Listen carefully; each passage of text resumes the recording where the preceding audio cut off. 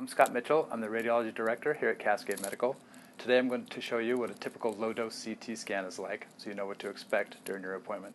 If you're a long-time smoker, a low-dose CT scan is recommended annually. It's covered by Medicare and all private insurance plans if you are at high risk for developing lung cancer.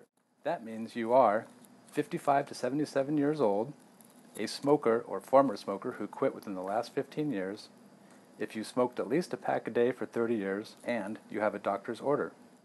From start to finish, a low-dose CT scan takes about 15 to 20 minutes. You don't even have to change into a gown. For this kind of CT scan, you don't need any dyes or injections.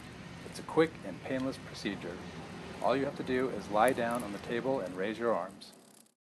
These are the typical images from a low-dose CT scan of the lung. We submit these images to the radiologist, and it takes a few days to about a week to get the results from the radiologist.